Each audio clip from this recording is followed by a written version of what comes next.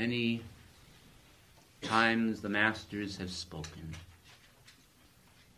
and many times we here on this planet have heard, yet we have not listened. The voice of the Master has said, having ears they hear not.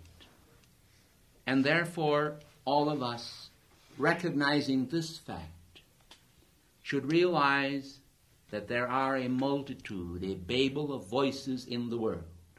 Some of these voices make us happy. Some of these voices make us sad.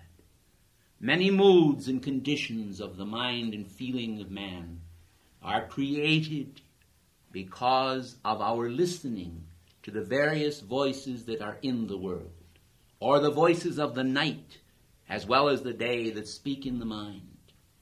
But the voice of the living God is the still small voice that beyond all these voices, out of the whirlwind, the lightning, and the thunder, proclaims to us a realization of who and what we really are.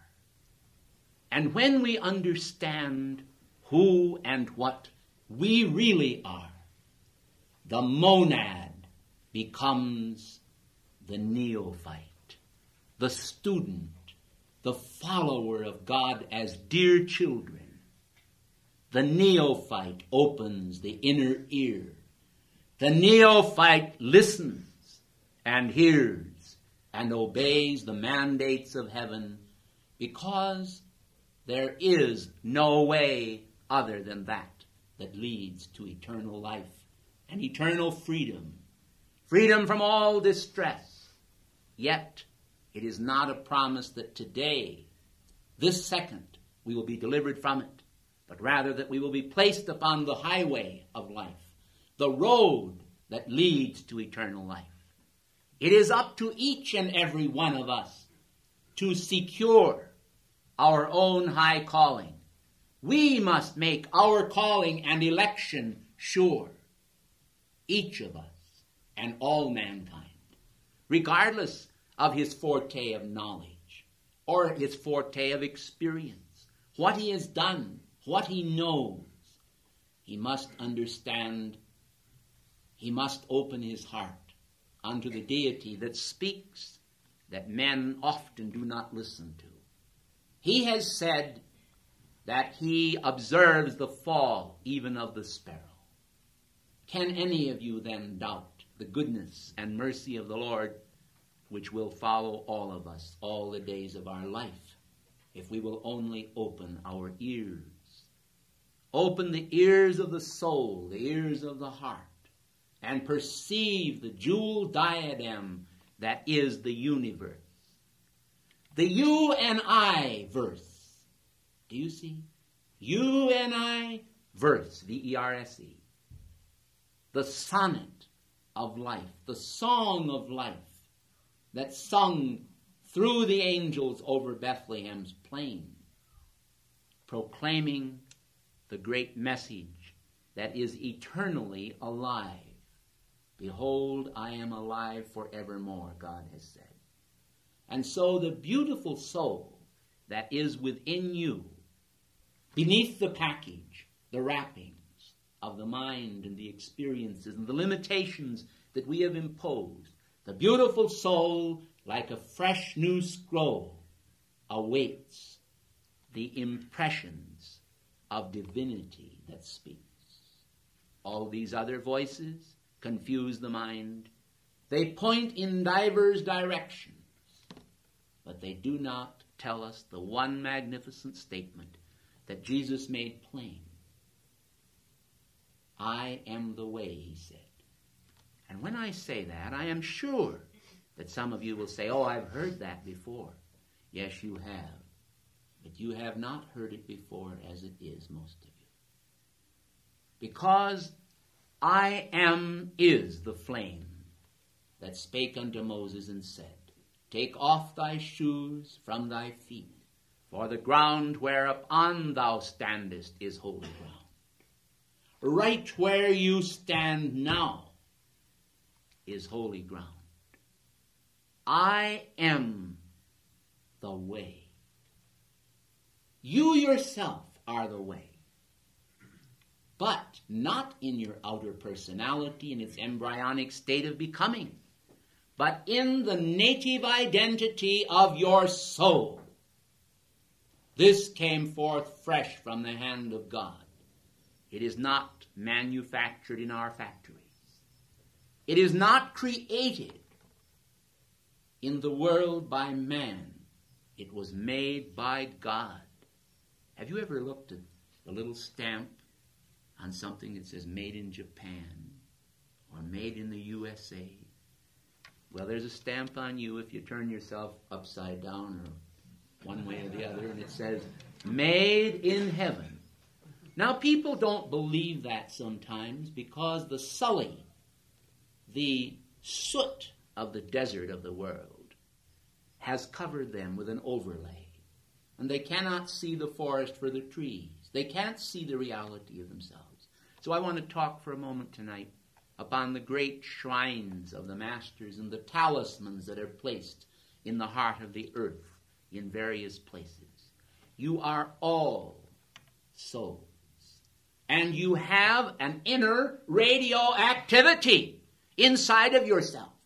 When this activity is misused and the consciousness falls not from heaven alone, but even from the level of the earth, and falls into those states that are carnal horror, whenever it falls that way, don't you know that the substance that oozes out of your pores, the substance that oozes out of your consciousness, permeates the whole universe, in a sense, with an odor that is not sanctity? There is the mark of Cain, then, upon mankind, when his deeds are the deeds of Cain. And so, many among mankind today are sick and in prison, purely because they have erred in understanding who and what they are. And they don't understand that just as we leave our fingerprints upon objects that we handle, so individuals who touch us, or individuals whom we touch, are also recipients of the energy pattern, the vibrational pattern that we ourselves put out, the frequency that we manifest. Well then, don't you see, if we were in a company of saints, that all of the beautiful vibrations of those saints would rub off on us, and we would momentarily be imbued with their sense of righteousness and attunement. But if you're in a company of demons, watch out. Because in this world today, there are places that are not heavenly, and there are places that are heavenly. When you go into these places that are not heavenly, keep your tube of light around you diligently. You don't have to have any fear about it. But keep that beautiful white tube of light that comes from your God presence around you. It is a gift of God intended to be the protection of your soul. Now, most people today buy insurance. This is your insurance policy. But it is only in effect when it's paid up. And it's only paid up when you've called it forth. You must call it forth. You must ask God to place that tube of light around you. You must ask Him to seal the rents.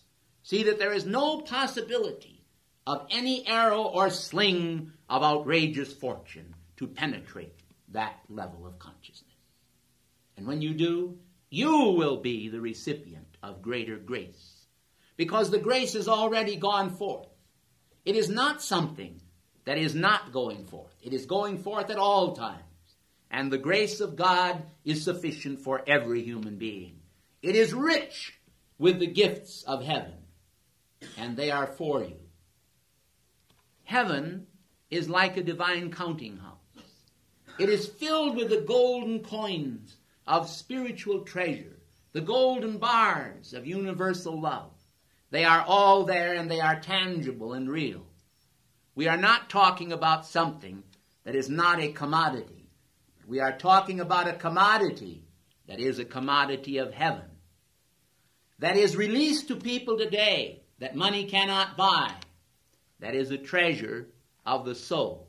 And when you and I get that treasure in our heart and consciousness, we become animated by it. And the animation not only starts out first in consciousness, but also floods forth all over the world and through our life wherever we go.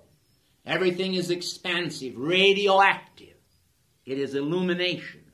You are that. Oh yes, you are destined to become that ultimately. But you do not have to wait until you are dead. Why, what a ridiculous thing it is for people to imagine that they must first physically die. It is not physical death that we need. It is the recognition of dying unto those things that have never satisfied our soul's longing, that have never given us release and happiness. We have everything, and yet we feel that we have nothing. And this is solely because we have not recognized the great powers of heaven that are latent within every man, the monadic expression. So returning then to the idea that I started out with, the idea of the talismans of God.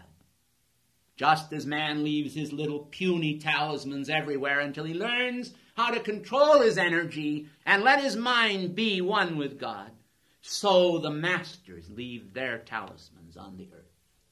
When we stood not long ago in Jerusalem, and we entered what today is the Mosque of the Ascension, a Mohammedan gesture in a Christian shrine, we saw the rock from which Christ ascended, and we placed our hands there, on that spot where Jesus Christ left his talisman of the ascension. And what did he leave it for? He left it as an example of the finality of each life when it has become victorious. Thousands of people all over the world, millions, have hung Christ upon the cross and keep him there. We do not repudiate the sacrifices he made, nor do we repudiate the sacrifices those who have followed him have made. For many that followed him, even among the apostles, were crucified both right side up and upside down. They were tortured, they were sawn asunder, they were burned at the stake, they were fed to the lions. In those days, there was a fervor that permeated the world because of what is real. This has been and is today, now for too many years, the lost word. It is the lost chord. It is something that mankind have literally forgotten, save the few in every generation. Yet it is the gift of the many and should be the gift of all. And therefore the talisman that Jesus Christ placed on Bethany's hill in Jerusalem is the way that all should go, the way of the ascension. But the way of the ascension is not a matter of snapping one's fingers and then pushing a button and watching as one automatically rises into the air in the victory of the ascension. No, it starts every day, every morning when you get up. It starts because you begin to raise your vibrational pattern. Because when God pipes to you, you dance to his tune. If the world pipes to you and you dance to the world's tune, what happens then is that you stay right where you are, or you may fall in vibration, either one, depending on what you're listening to. But if you listen to the heavenly tunes, to the spiritual melodies, your consciousness will be raised. And with the raising of that consciousness, you will suddenly perceive the scroll of the universe. The scroll of the universe is an unfolding one. And you will perceive this scroll of your perfection. And you will look at that scroll and you will see the way made plain to you to victoriously triumph over every circumstance of every day. Do you know something? We all have troubles. Whoever are here upon this planet have troubles. We cannot promise, nor does God promise to anyone, that just overnight all your troubles will cease. But I have seen them minimized, rather than maximized. And they could be so much worse, couldn't they? You can look around you and see people who are afflicted, and then you see others who are more afflicted, and it is a matter of degree. And you can say to yourself, there, but for the grace of God go I. And it could be so.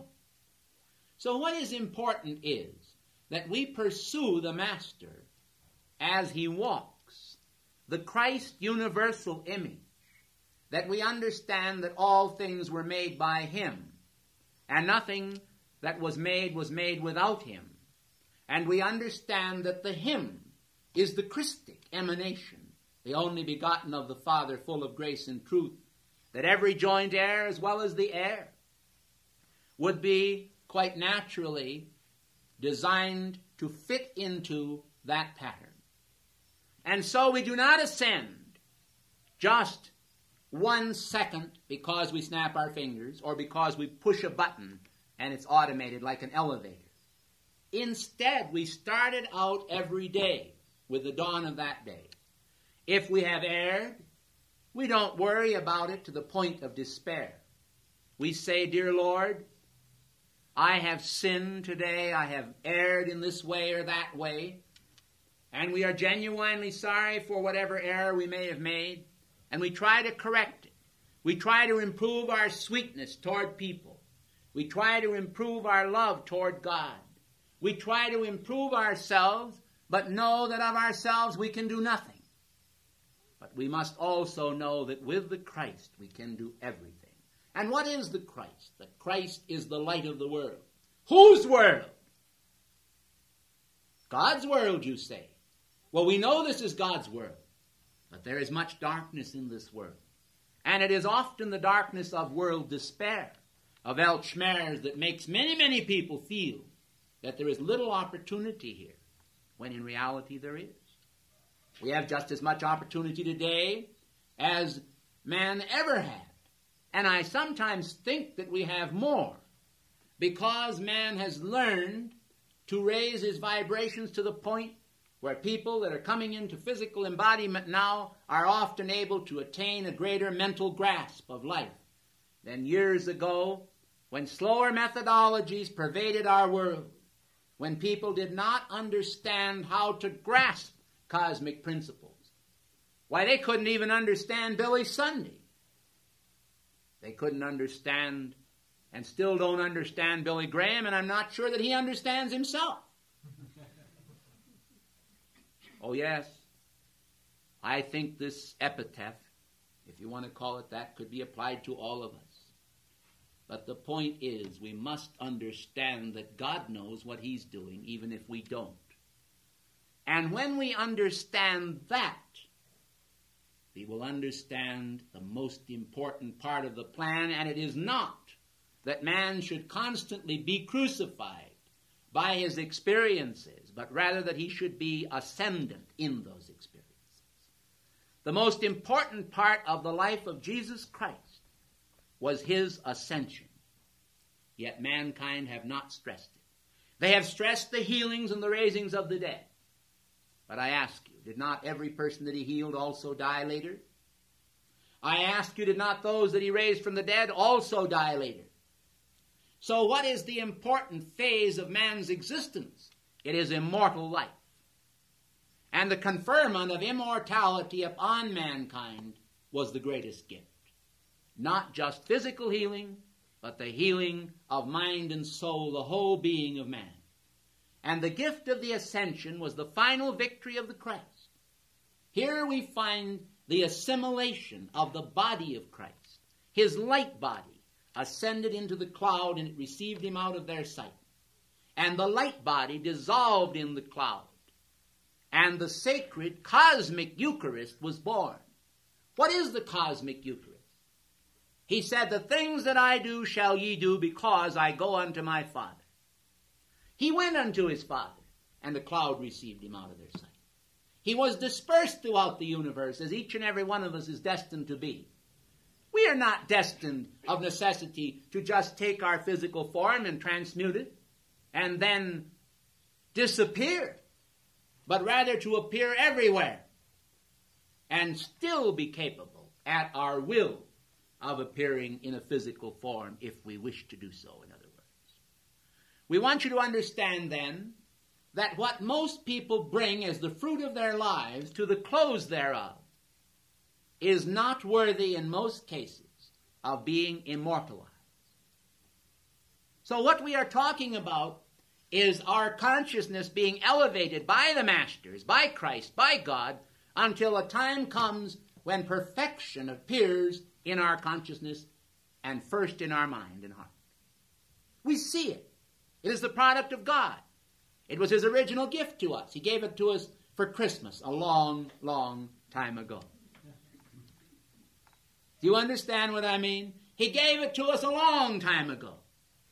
We just simply have not unwrapped it. We have not used it if we have unwrapped it, or we have used a little of it and left the rest sit there to deteriorate, but it won't deteriorate. There it is. It's waiting for you. It's waiting for all of us. It's the Christ Mass. And the Christ Mass, the body of Christ, like Melchizedek of old, dissolved behind the cloud and pervaded and permeated the entire universe. And today, you not only can draw in to your lungs the same atoms of air that Jesus Christ Himself breathed into His physical lungs or His spiritual lungs, but you are able also to take, eat, this is my body which was broken for you.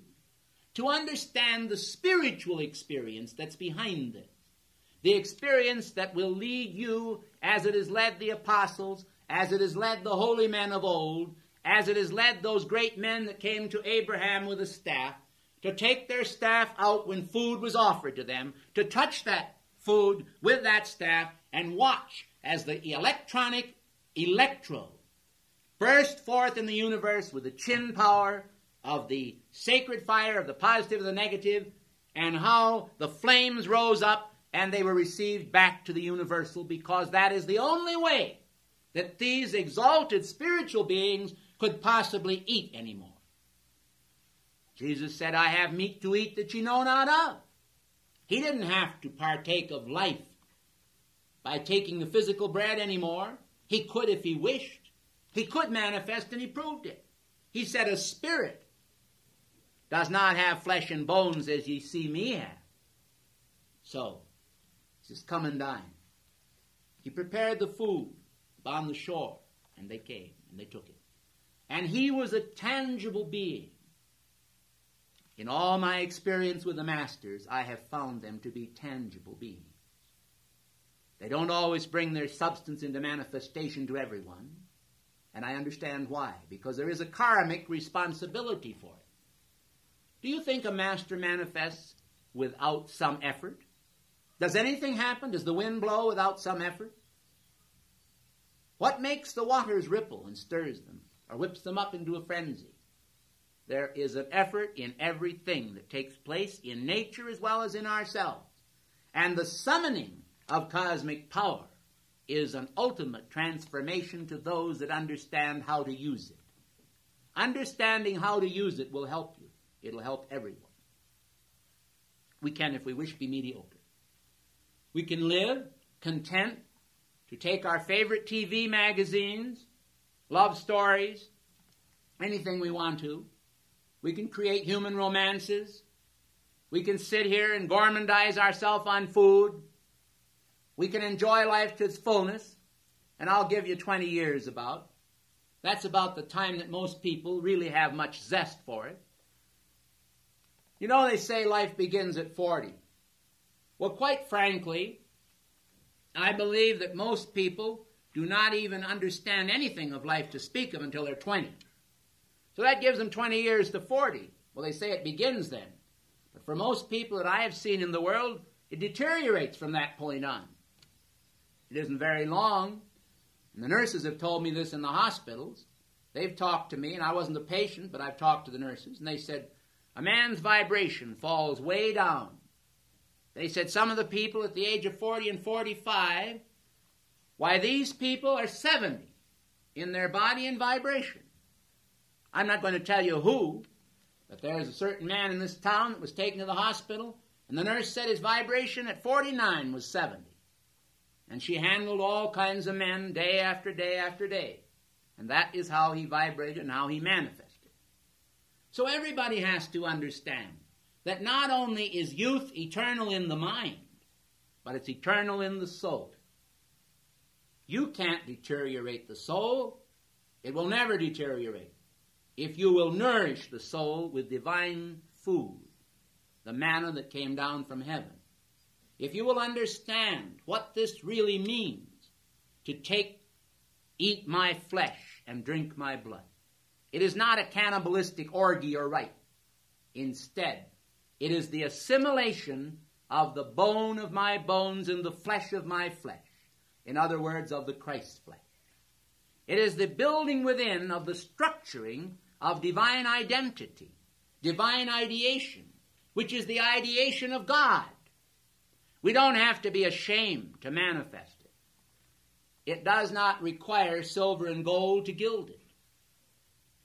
Jesus said, "Consider the lilies of the field, they toil not, neither do they spin, yet I say unto you, that Solomon, in all his glory, was not arrayed like one of these." And so we should understand that the inner clothing, the spiritual clothing that is within, is that which enables us to follow the Master's mandate, "I am the way." Now, do you suppose any of you, take the great Master Serapis Bey, who carried the flame from Atlantis to Egypt and planted it there long ago. Take Serapis Bey.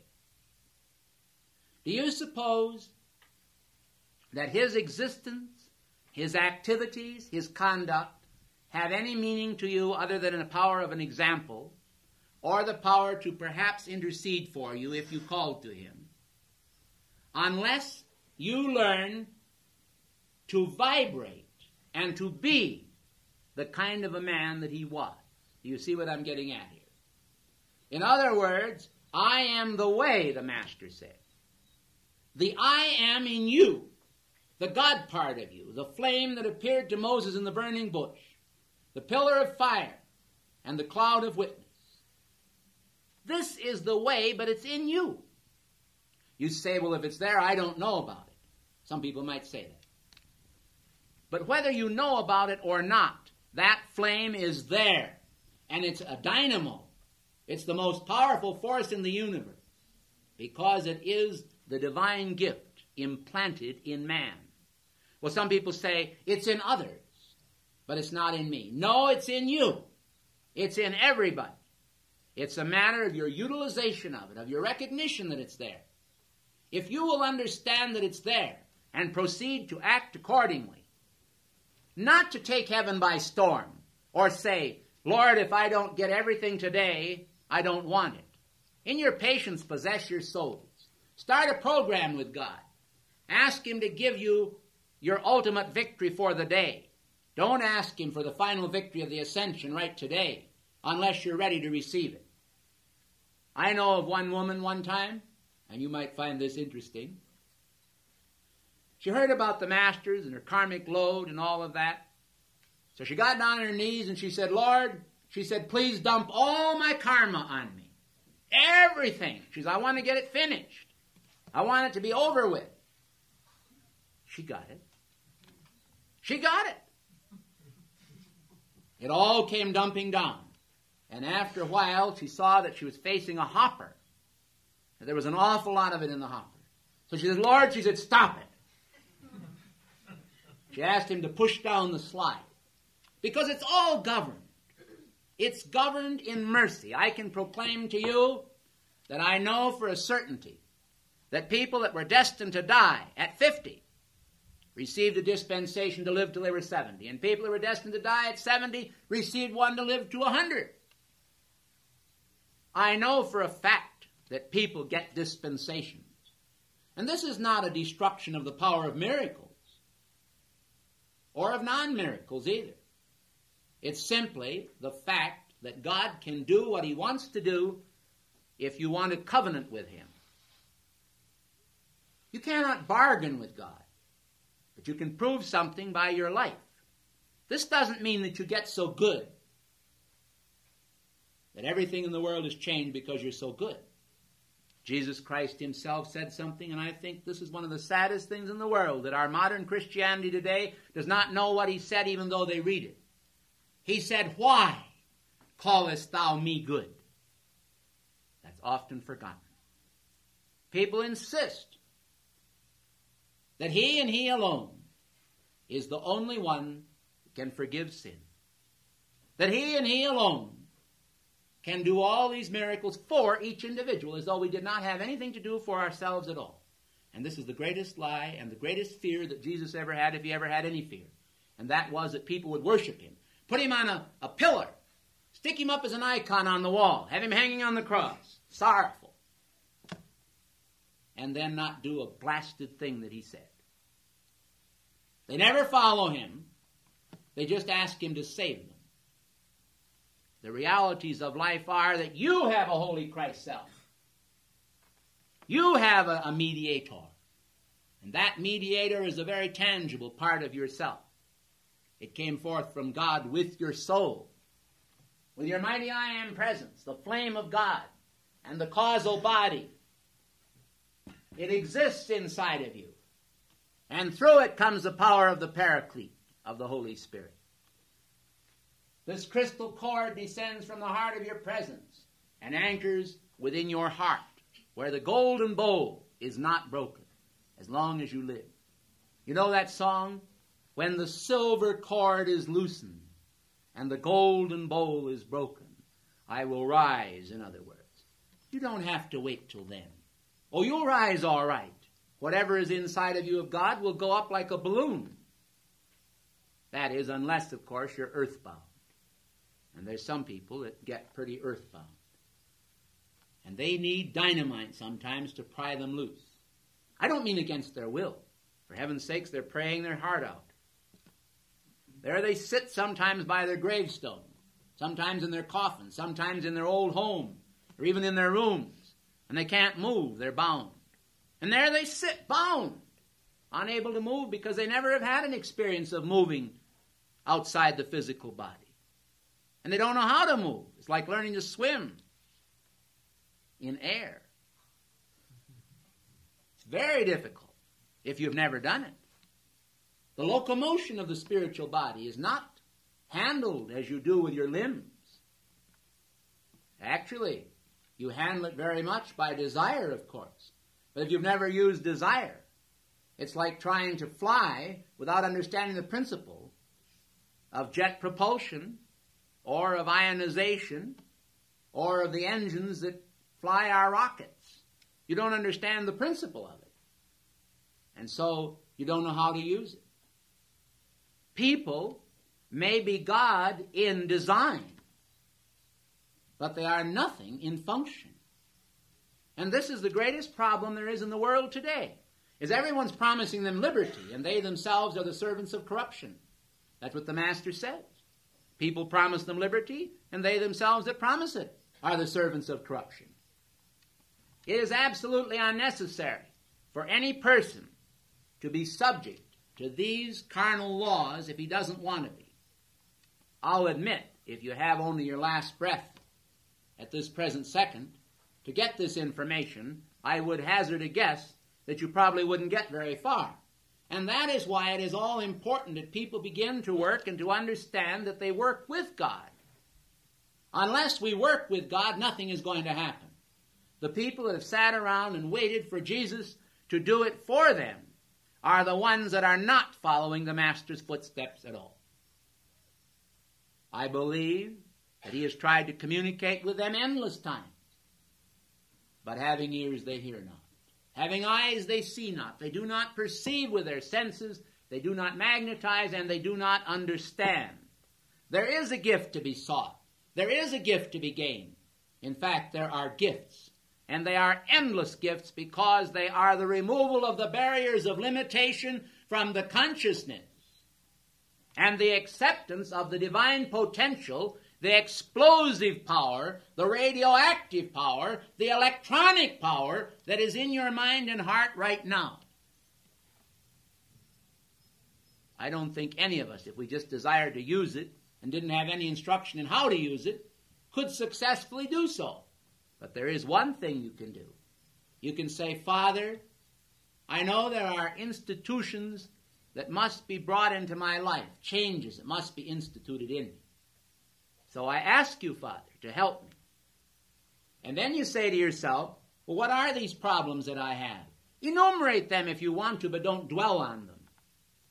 If you have a drinking problem, don't sit there and say, Lord, I'm a permanent drunkard, because he won't even believe you. If you have a problem with women, don't turn around and say, I'm just no good, I'm a slave to women or to men. Don't say that. Don't tell God all these things. He already knows what you are through the karmic board and through the karmic record. He's not concerned with hearing how sinful or how error-prone you are, or how weak you are, how scared you are of the universe or of life. So you turn around and you beat everything in order to make lots of noise so you don't really hear yourself thinking. Don't worry about things like that. And stop pursuing fruitless goals. Instead, just simply recognize that there's a plan. And the motivation of that plan is in yourself. But it has to be opened up. Now, most people don't know that they have a spiritual body. They don't understand that the chakras, the remnant of the chakra, for example, of the pineal gland located right in the middle of your forehead, from which the legend of the Cyclops comes. Jesus talked about it by saying, if thine eye be single, thy whole body is full of light. The perceptions of the pineal gland are very great. When people understand how to open up the third eye, great things can be accomplished. But you go ahead and take a little marijuana, or you take some of these drugs like LSD, and you may open up the spiritual eye so that it looks about like this, or this. Instead of opening up, as God would do it, in the right way, you get a warped matrices. You get a warped conception. And all you vibrate with is the astral. You may see pretty things like beads and shiny little glitters here and there, or you may perceive horror beyond your wildest dreams.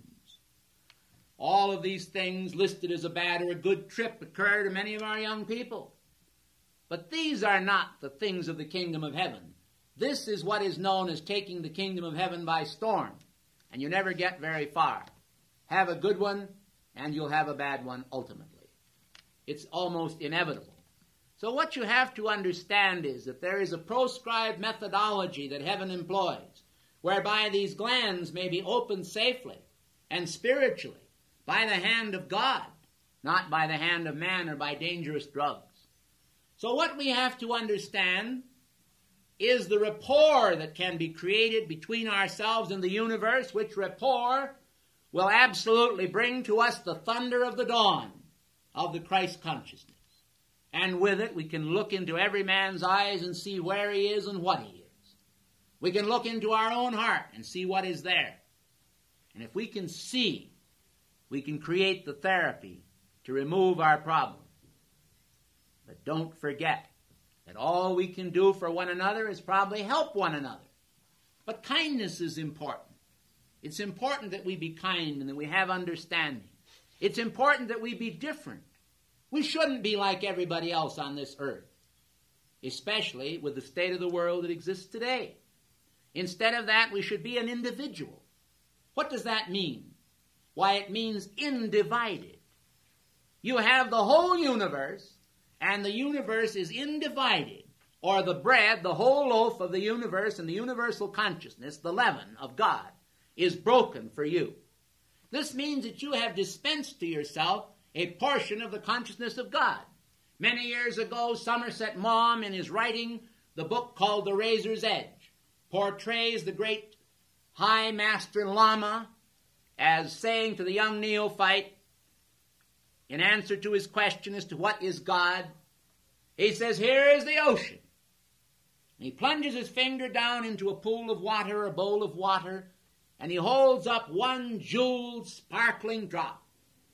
And he tells the young man, he said, this is your soul, a part of the universal ocean, shining with all of its splendor, but limited in the amount of that ocean, but not in the quality thereof.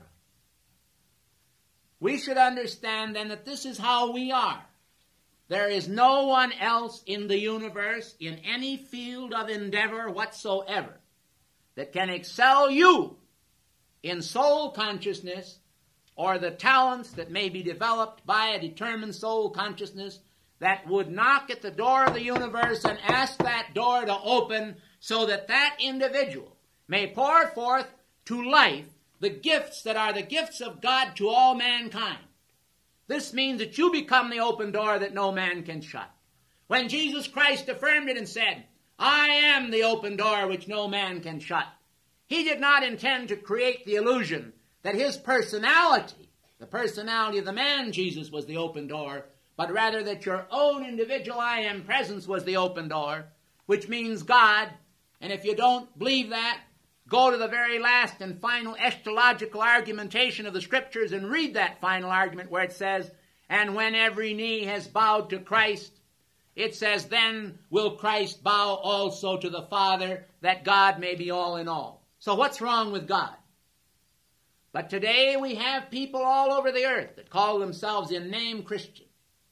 They embrace the name of Christ but do not understand that it was not just to accept that he lived and existed and forgave sins and did good works that mankind was supposed to understand, but rather to understand that in themselves there was implanted by the Father from the beginning the very power of the cornerstone of the temple. That each man had the cosmic cube within himself to understand form. That spirit is intended to control the outer form. The form matrix being absolutely dominated by the will and the motive and the endeavor power to do what that individual wanted to do. So-called black magicians of the world, those involved in the sorceries of the world, they get involved in mass control. But that isn't important. They even get involved in mass hypnosis as well as individual auto-suggestion. But that is not what is important. What is important is the recognition that they are Christed beings. If they understood that it is the Father's good pleasure to give you the kingdom, if they understood that one statement, and I want to say it again, it is the Father's good pleasure to give you the kingdom. This means that there is nothing in the universe, no matter how good it is, that God wants to withhold from anybody, whether it's spiritual or whether it's material. So how ridiculous for people to turn around and follow the legend of Faust. You understand what I mean, the Mephistolian legend? Mephistolus, you know? The idea of selling their soul in order to gain some particular accomplishment. This is unnecessary because God already wants to give it to you. All you have to do is qualify through accepting his gifts and graces, through the natural process. Which among you today, if I gave you a beautiful rose, a lovely pink rose, and placed it in your hand, and on that rose there'd be a dewdrop, and on that dewdrop you would see glistening light, and freshness is in the rose. It's immortal freshness, and you're holding it in your hands. Now, which of you would be able to actually take that rose and make it open if it's only a bud? Most of you would sit there and look at it and wait for it to open, and your patience possess your souls. Some people couldn't wait, and they'd begin to tear the petals one by one from the rose. And where would they go? They'd fall to the ground, and by you'd hold just a stem, with the barrenness of the abomination of desolation staring you in the face. Whatever treasure you have today, don't make the mistake of tearing that treasure from yourself or trying to prematurely realize it. One of the greatest and wisest things that anyone can do is not have the idea that by doing some particular specific act, such as walking to an altar and getting down and praying, or having some minister lay his hand on you, or do some particular thing that seems to be an act of grace, receive absolute, immediate perfection. Why, you got that perfection from God the minute you got life. But you haven't followed its precepts. So the important thing to do is to understand that which I talked about in the first place. The idea of living each day as a chain of days that lead to your ascension, your ultimate goal. It is absolutely wrong for people to think, not that the Holy Spirit cannot perform miracles for man, miracles of understanding. God can take His hand and place it across your brow right now, and all the cobwebs of human thought and darkness can suddenly pass away. Your understanding can be opened. God can open the Scriptures to you as you have never realized before. But not only that, the hidden Scriptures that are not necessarily recorded with pen and ink, but are recorded in spiritual akasha, these can be opened too by the Spirit of God. Everything can be opened by the Spirit of God. But then, after your consciousness is opened, what are you supposed to do with it? You are supposed to use that knowledge. Otherwise, it passes from the screen of the mind because it is not used. So I tonight have desired very much to give you a little glimpse of these spiritual things, because through this glimpse, you may, having tasted of the spoon of heaven's grace or potential in yourself, have come to realize that it's worthwhile, and you may want a feast. Well, the feast is there waiting, but do not expect that it is healthy that you devour it all at one sitting. It cannot be done and should not be done. Otherwise, we would have spiritual indigestion. We need to take step by step a forward movement in our lives until after a while we are changed, as the Scriptures say, from glory unto glory, even as by the Spirit of the Lord. We move in progressive increments to spiritual attainment. After all, Rome was not built in a day. It took 9 months for us physically to manifest before the period of gestation was fulfilled. Therefore, it takes a certain time spiritually. It isn't that God is limited or His hand stayed. It is that we ourselves must understand the need to temper the wind to the shorn lamb. When man first steps toward God, he is often naked in his consciousness because he sees with awe the tremendous vastness of life. But let him understand that all of that is his heritage. To each of us is given the treasures of immortality. May God give us the wisdom to be able to use it.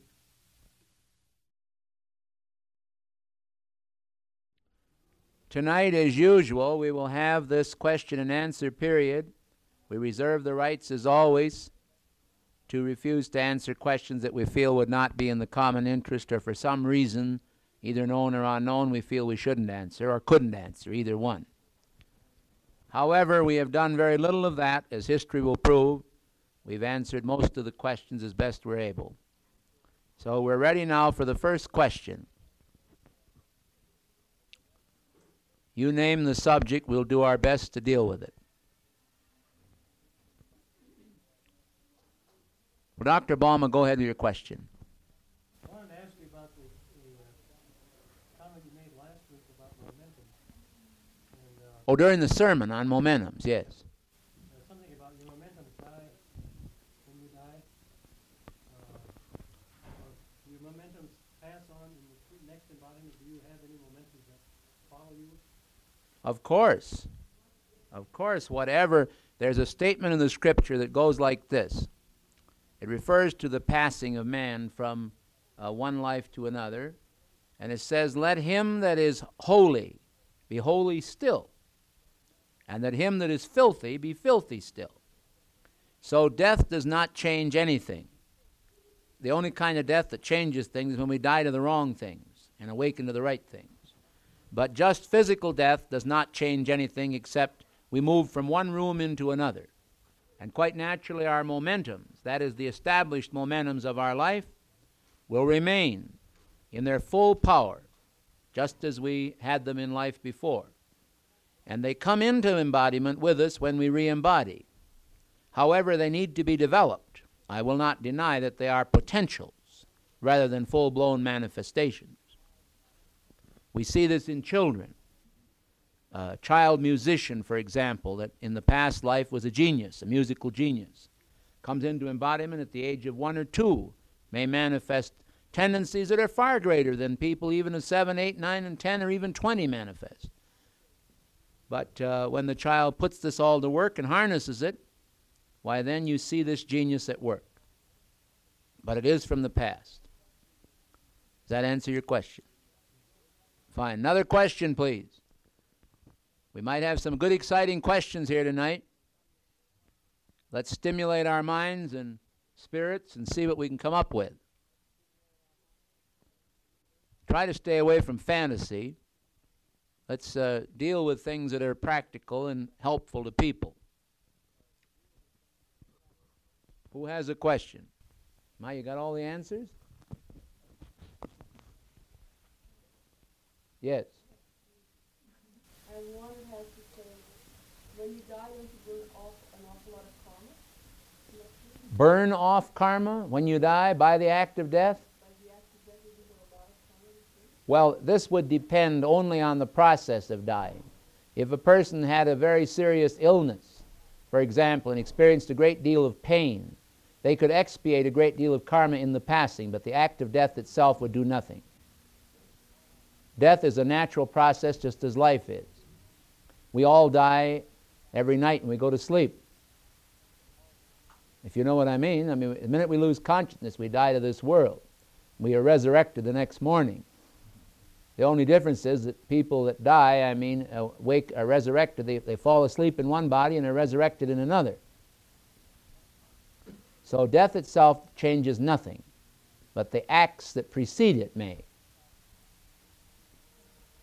Yes.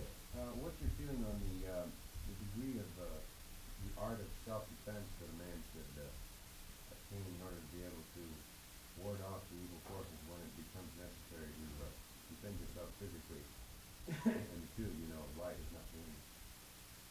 Well, I have not actually encountered a great deal of this physical self-defense.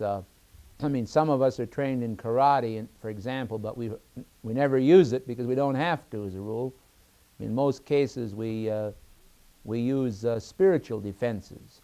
I had to resort to the spiritual defenses the other night, and it worked. But I got to thinking that there might be a time in the future when it wouldn't. By the same token, I have a tendency to believe that I would never have to use it. Well, I think you're quite right. I was out in Nebraska many years ago at a military function. It was before I was in the summit, so please don't hold this against me. But this was some kind of a wild dance, which I wasn't participating in, but I was just there with some friends as a spectator, you might say, when our fight erupted between the Army and the Marine Corps. And everybody was hitting everybody else, right and left. They were knocking their teeth out. It was the most awful battle you ever saw. It was unbelievable and bloody on top of it. And I was there, and I walked around as nonchalantly as I could. In fact, I didn't smoke, but if I would have had a pipe, that's about the way I was walking around, just looking, And nothing happened. I never got hit. It was the funniest thing. Well, I think that you had mentioned one time, I thought you had, that you were very well versed in your self-defense, but, I believe that you probably never even had to use it. But I haven't had to use it, thank God, and I'll knock on my head. I hope I never do. I have it primarily not mastered, but worked on, just so that in case women or children in my presence would ever be set upon by a maniac and no other defense would work. A man hates to be completely, without the ability of self-defense, But I personally don't believe that in most cases you will have to use it. The story is told of, I think it was Cardinal Mindszenty, and as you probably realize, regardless of what church we're talking about, there's always the same God involved. And I find that some of the cardinals and some of the spiritual leaders are, in the higher echelons, are really quite spiritual people. Not in all cases, but in some cases.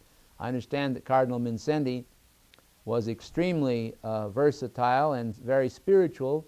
And I understand that, I believe it was the Nazis came, some of the high-ranking Nazi elite guard, the SS guard, into his apartment. And he came in and he had such presence and command, spiritual presence and spiritual command, that he literally just wiped them out with one glance, you know. They just absolutely couldn't face him. It reminded me of the happening in the life of Jesus Christ when he was in the garden there near the brook of Kidron, I think it was, and they came to take him, you know. You remember the scene. I hope you do anyway, you know, where Christ was out there and they came with swords and staves, you know. How many of you have ever read this passage I'm going to tell you about? Well, it says this is what it says. It says, and they came out, and then the master said, whom seek ye? And they said, Jesus of Nazareth. And then he looked at them and he said, I am he. And as soon as he said that, it says they went backward and they all fell down. You read it, it's right there. So there is a lot of spiritual power that can help if you really need it. We could explore this at great length, but I hope that's all right. Yeah. Another question?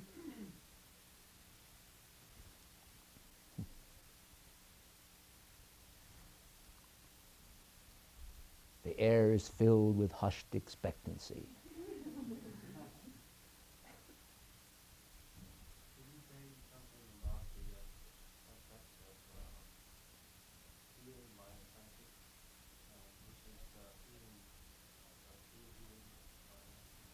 Well, the question that he has asked is, could I say something about healing by psychics, or what he calls true healing? Well, the question itself is more or less decisive, because you have indicated in the question some element of doubt as to whether healing by psychics is necessarily valid. And I realize that many people may have this idea, but however, I want to say that it's not my intent to malign anyone's work. I'll have to come to this point, that there are people that ought not to be healed, first of all.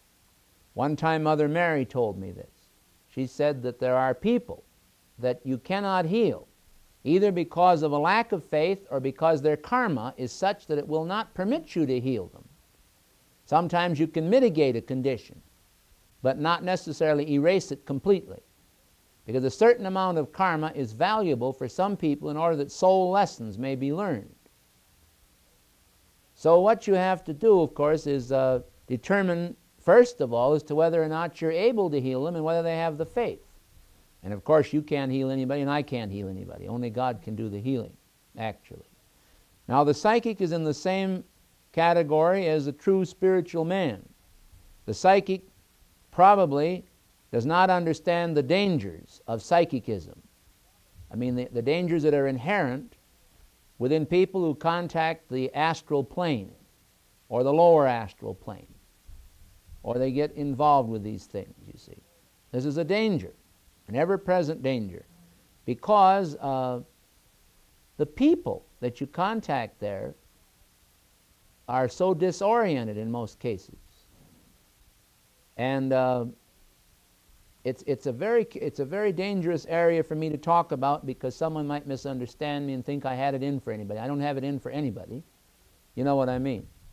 But at the same time, while I have many friends that are spiritualists, I am not a spiritualist. You have to understand. And psychics and spiritualists are almost synonymous. And spiritualistic healing is very similar to that. I'd like to separate that from the metaphysical type of healing that Mary Baker Eddy engaged in, which was a different activity entirely, even though Phineas Quimby may have been involved with her at one time. I mean, she did try to heal through the Christ mind. Do you understand what I'm trying to say? And I think that true healing is through the Christ mind rather than through any form of psychicism itself, which is dangerous. It's dangerous to the people who do it, and sometimes it results in people getting healed, and then afterward it comes back on them, you know, in a lot of cases. In some cases it doesn't, but there's a lot of energy involved in it. And sometimes the healers reach a point where they're so depleted of energy themselves that they get sick. And that's the danger too, you know. I don't know if I've done you much good on this. It's a tricky question. It's kind of a loaded question. Not on your part. I didn't feel you were insincere, but it's kind of loaded in the sense that I don't like to deal with questions that may seem to impugn any part of life. especially in a general audience, because I never want to hurt anybody. I realize people are doing the best they can. You know what I'm talking about. And they all have different views, and there's an ongoingness in life. But I mean, like many of us started out in one church, for example, and then as life went on, why we gained greater wisdom. And some of our ideas that we had at one time we've outgrown. So we all have to recognize the potential for spiritual growth in our life. But this doesn't mean that everything that we started out with was bad. You know, a lot of people started out with a church that probably has concepts that you wouldn't really want to embrace today.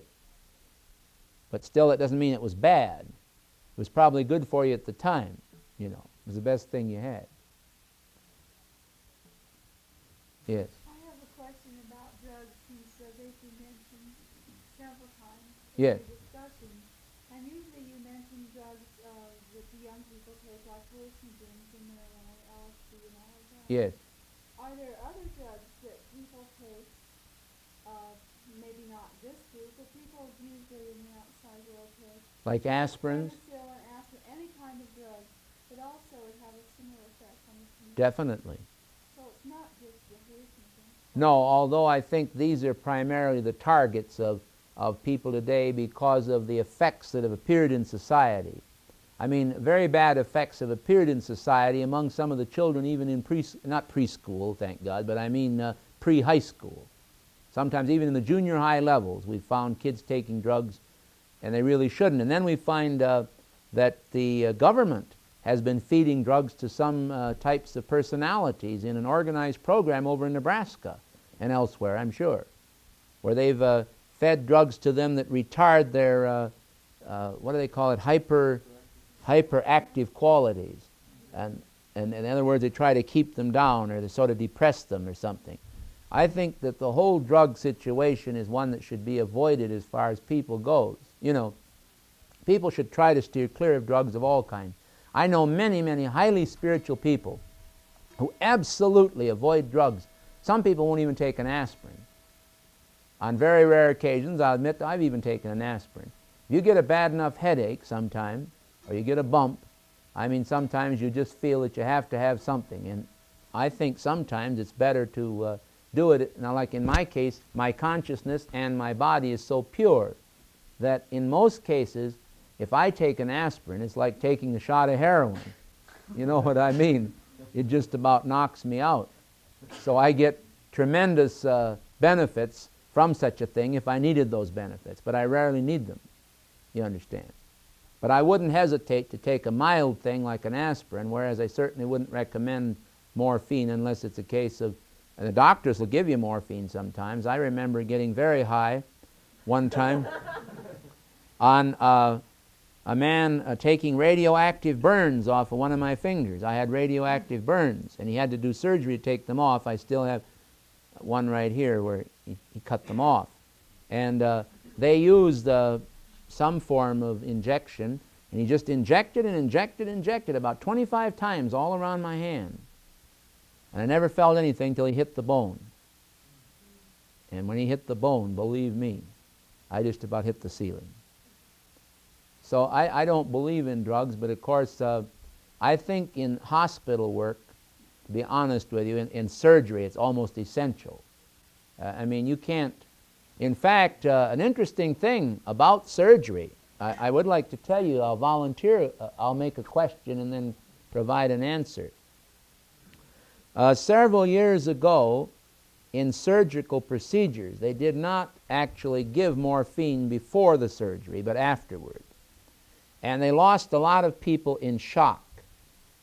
And so then now they have found out that it is essential that they give morphine before the surgery. Now I wonder if many of you people realize why this is so. The reason is that the morphine has a tendency to dull the sensibilities of the memory body. The memory body that has all the records of the cells in it and that carries on the automatic functions, like your heartbeat. You never have to think about your heart. Your heart just keeps beating, you see. You hope it does. And if it doesn't, you won't worry about it.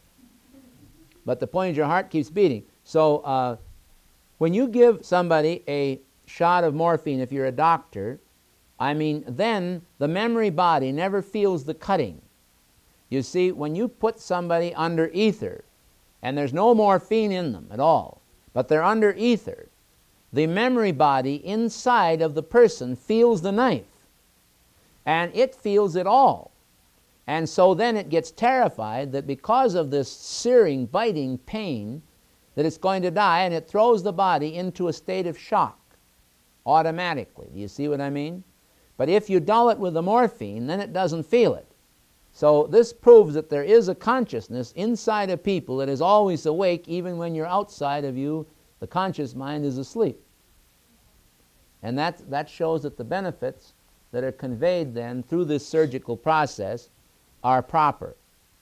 Before, the blood pressure used to go down, they'd blanch, turn white, and they die from shock. Even if the operation was a success, the patient died. You know. But now with the morphine, why, the body elemental does not go into a state of shock and does not lead the physical body into a state of shock, and therefore, when it wears off, by that time things are stabilized and the pain is not so great, you see. That's a marvelous thing when you stop and think about it, the systems of the body, because some people do require surgery.